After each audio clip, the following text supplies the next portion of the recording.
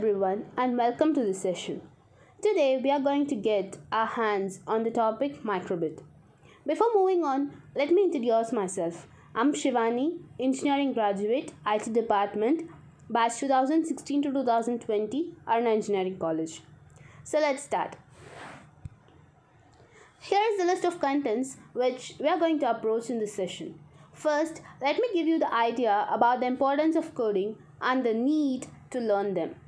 Then let's have a look at the microcontroller, which is followed by the microbit and its features. Then let's dig into the methods of using the microbits and steps to code them with the example. That is, I'm going to give you a sample. And finally, the list of upcoming sessions on microbit experiments. So let's get started. Before getting into the concept of microbit, let me show you the need of code and why next generation requires it inevitably. The future work is going to involve millions and millions of robots like them in every nook and corner of our daily lives.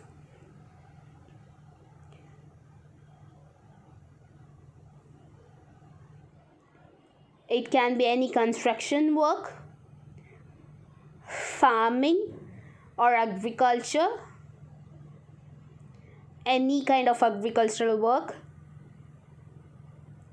It may be cattling, rearing of animals, milking them, any work related to animals, then construction, that is 3D modeling, real constructions of buildings as well. We are going to have them automated with these robots, home automations, 3D printed houses. It is going to be completed within 24 hours. Real-time construction works with the help of hollow blocks or real bricks, whatever it is. We are going to have them with robots, automated vehicles, which is going to be in an efficient manner and fastest as well. Then retail stores like Amazon Go for entry and exit and billing, all the cases are going to be automated. And we are going to have automated systems in every places of our lives. The products ordered in Amazon are going to be delivered by the drones, which is the fastest means. And it is going to be an efficient one, which is unbelievably faster. We are going to have them in the food sectors and even in cooking sectors. That is, we are going to order food items in cafes, McDonald's, etc. And there are going to be many profiteering for these companies. Most importantly, we are going to have them in this medical department. That is, we are going to automate the surgeries as well. Its impact is very immense.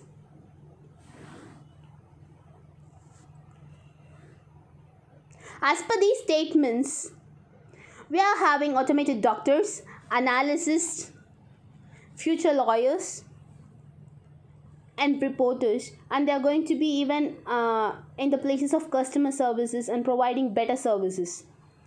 Now we are just entering the robotic phase. The future has more surprises. Okay, normally what everyone thinks after this is, okay, changes will occur, but it will take time and we can prepare ourselves in the meantime. We are absolutely wrong here. Let me show you how fast these changes can occur. In 1900, there was only one car in the New York City road, and in 1913, that is after 13 years, only one horse in the same road. These changes occur slowly because there were less awareness and fewer technologies. Our future will change in a rapid, drastic and exponential manner. So it's our turn and responsibility to keep our children equipped for this unknown and out of blue future. One of such steps for the future, and actually a very, very small initiative taken from our side, is this microbit sessions, which can enhance their coding skills and creativity. We hope that it will be of any use for the future generation in any aspect of their lives. So now let's get our hands on microbit. People might now think, why we are discussing microcontroller here? It's because microbit is a microcontroller designed for cool creations like robots to musical instruments. microcontroller. As the name depicts, it's a micro-sized and controls the device. As of the definition, it is to be programmed by we users and instructed to be responsible for controlling all the functionalities that takes place in any device. To be said in simple words, it can be compared with a human brain or a CPU of the computer. Here in Microbit, it is micro-sized chip which is integrated in the circuit of the Microbit device. Some of its specifications include 32-bit ARM Cortex memory, 256 KB flash memory, 16 KB of RAM, and 2.4 GHz of Bluetooth energy.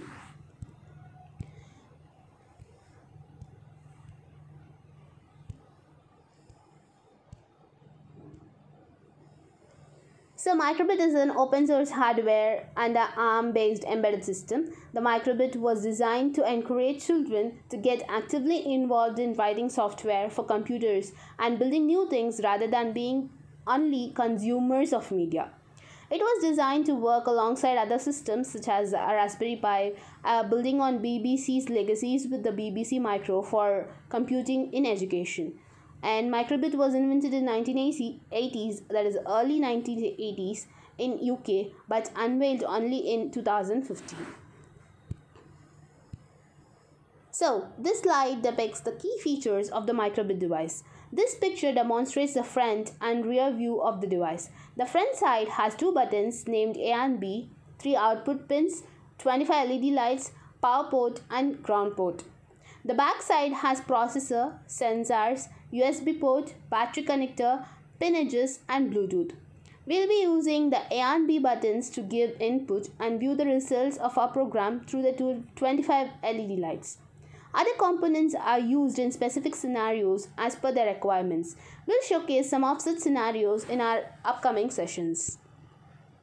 Okay, now let's dig into the process and procedure to work with the Microbit. So here we can have two methods. One is we can use the text editors directly and then code our program, upload it to the Microbit. This method fits for coders who are very well known about the code for Microbits or coding. So another easy method which suits everyone, that is as well the beginners, is using the MakeCode website. So here I'm going to demonstrate a sample example in the website after explaining the steps. So let's start with the steps first. Initially, we have to connect the Microbit to our PC or laptop using the USB cable. The Microbit will pop up as a drive. Then, step 2 is to program the functionalities of the Microbit in any method. Here we are using MakeCode blocks, so we have to program them. And step 3 is that is after completing our programming, the code must be downloaded, right? So the file will be downloaded in the HEX format if we are using MakeCode blocks, or we have to make it in the form of HEX file. Then during this file, now we can copy this file and place it in the Microbit drive. And while file transfer, the Microbit's rear side will blink in yellow light, which shows that we are transferring the file. So after the successful transfer of files, the Microbit will automatically start to execute the program, right? The steps are very simple, right? So that's all. Now let me show you the sample. So before continuing, let me show you a simple example of coding with a MakeCode website. So this will be a home page. This is what it will look like. So here we are having many things like tutorials. We can save our projects and everything. So we are having many tutorials for games, music, fashion, toys, science and everything. So we can find any tutorial and establish them with that small Microbit. That's an amazing case of it. Okay, so let's start with the tutorials. So as I said, we'll have blocks, Python and JavaScript. We can code it with anything. Now we'll go with the blocks, which is easy for everyone. So this is going to be our output, that is flashing heart. Okay, instead of going with the tutorials, let me show you myself.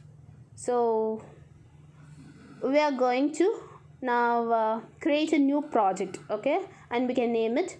Let's give it a flashing light.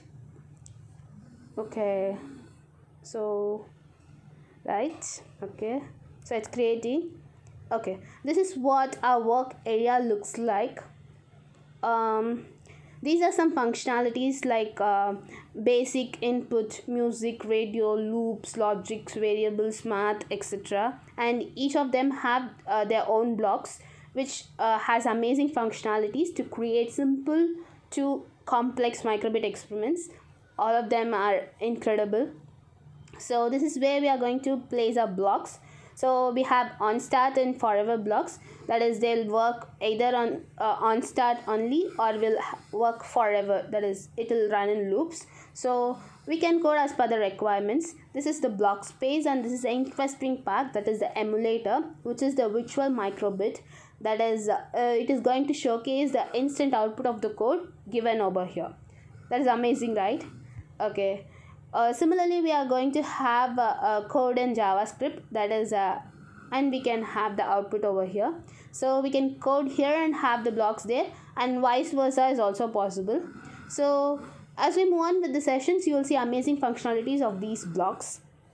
So let me show you a simple example, that is simple heart today.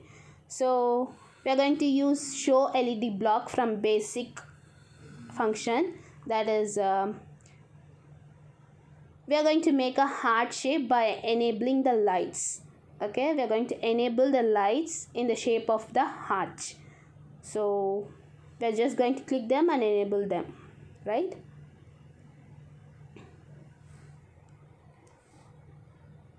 We can make use of any shape which will be showcased, that's not a problem, just we have to enable them in which shape we need them.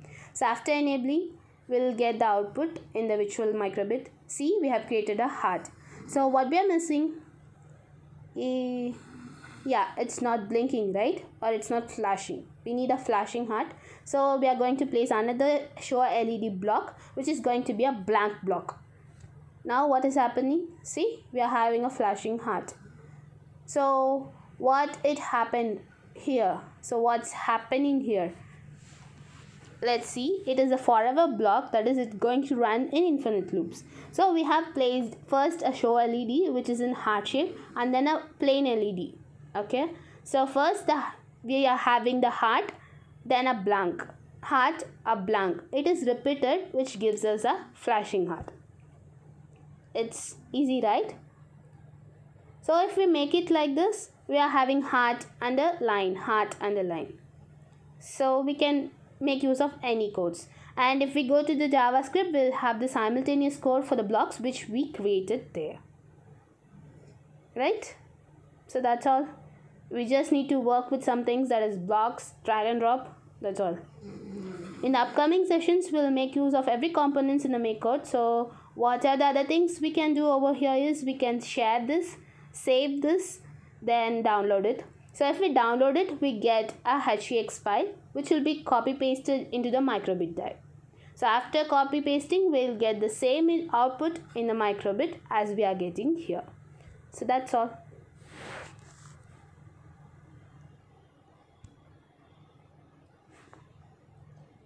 It's easy, right? So look around us. Technology is all around us. We use it in all aspects of our lives. It enables us to do amazing things in our lives. But what if we can go further? What if we can go beyond the screen, where our digital world is blended with our real world? Now we can. This is the world of holograms.